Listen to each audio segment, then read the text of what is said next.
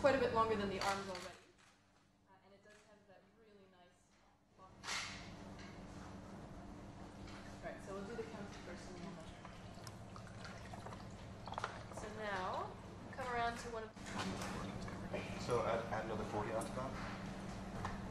Got pretty good teeth in them as well.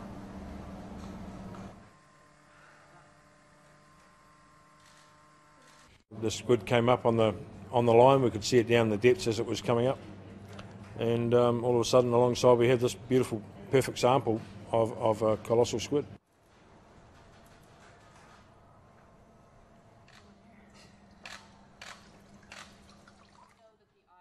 All right, and then we've got half the eyelids. Couple of little extra claws next to them.